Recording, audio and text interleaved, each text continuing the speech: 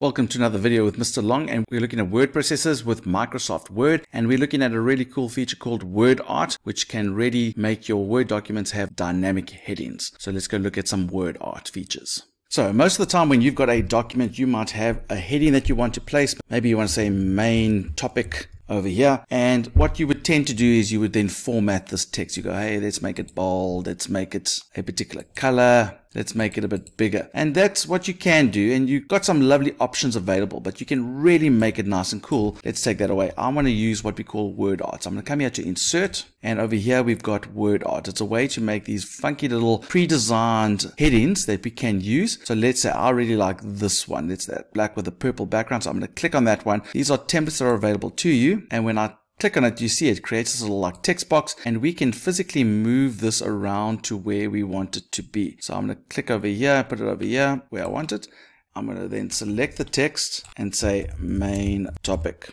And so there we go. Once we've got our WordArt in place, you'll notice that it's considered a shape. It's actually just a box with text in it. And we have all these wonderful options now available to me. So for example, I can fill in the entire block if I wanted to, but I don't really want to do that. So I'm not going to do that. But you can do that. You can actually give a little line around this block, but that's not what I'm going to focus on. If you don't like that style, you can go back to one of the pre-designed style and change it to one of the other options and see what they look like. But let's keep to that one for now. But over here is where I tend to use most of my options. I come over here and I want to change what the color is of the inside of the text. So that black part there, that's what I want to change. Maybe I want to change it to green. So there we go. So now the text inside is green. Now that text also has, if you can see there's a white border around it. So maybe I want to change that to a darker green. So you'll see that white is now disappeared. So I've got it now darker green. So that's the outside. And then over here, we've got some options. So for example, you'll see that our text has a shadow. So there are lots of different shadow options that we can take the shadow away if we want, for example, but we can add some more shadows over here. We can add it to the side. Maybe I want it on the inner side. Maybe I want it on the outside like that. So if I click on there, you see there's a slight shadow over there. Now you can obviously go and do a reflection if you wanted to do a little reflection. So you can see a nice little reflection in the bottom. Maybe it's further a bit away. So you can do that. You can make a glow effect where it just has a nice little glow, and you can pick the color of your glow,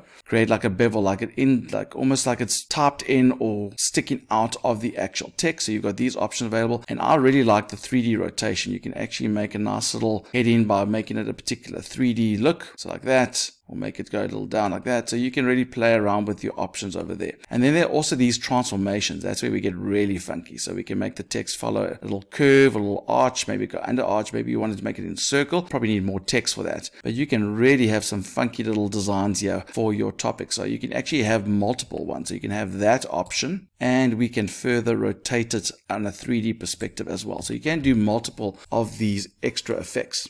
Now, if you want to customize them further, so for example, let's say that shadow, I can actually come here to more shadow options. And here's where I can really change things. So I can actually change the color of that shadow to that bright purple again. And you can turn the transparency off or on. You can make it a bit less lighter. Let's turn it off a bit so you can start to see that shadow. And you can increase the blur. So you can actually make it a bit bigger. And you can actually change the angle of that shadow as well. So you can play around with these. I don't think we've seen the full effect of it because of the 3D aspect of it. So let's go change it back to no 3D options.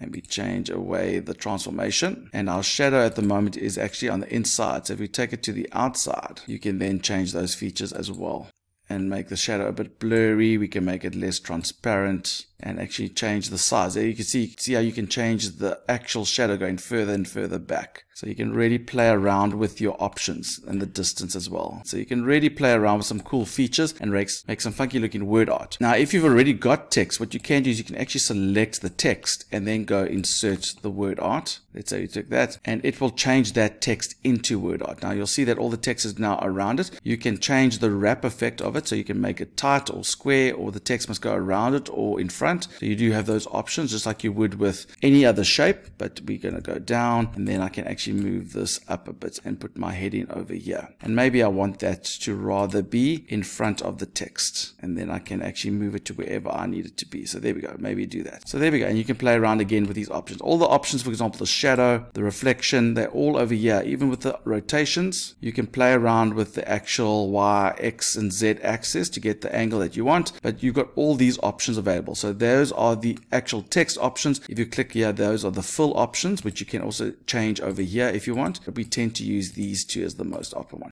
And that one is the positioning of the text in the box. You can actually put a little margin around that particular box, but that's up to you. But these are all our text options. This is where I would make those changes. You can do them over here, but you can also get more functionality over here. So if you ever lose it, just remember, go over here. I always go here to, for example, shadow, just go to more shadow options, and then this appears and you can go through your different options again. So really customize your word art. So there we go. So that's word art. And remember, the earth without art would just be eh.